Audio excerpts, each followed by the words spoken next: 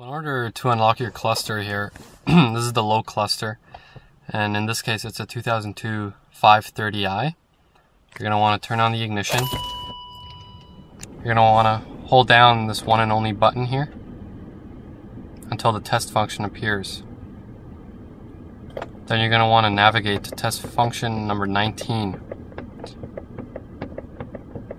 This will allow you to unlock function tests 1 through oops, I missed it. Functions 1 through 21. By default, only functions number 1 and 2 are unlocked. So doing this will unlock the rest. So right when it turns to off, you're going to want to press it right away.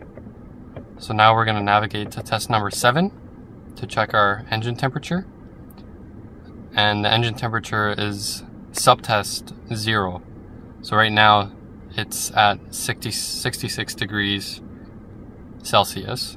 And if you go to subtest number 1, that's your intake ambient air temperature. So that's the temperature of the air being sucked into the engine.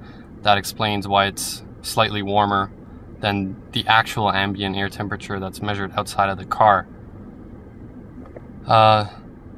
Subtest number 2 is the engine speed. So if we go ahead and start the engine, it'll show the revolutions per minute and it coincides with the tachometer, which is pretty cool.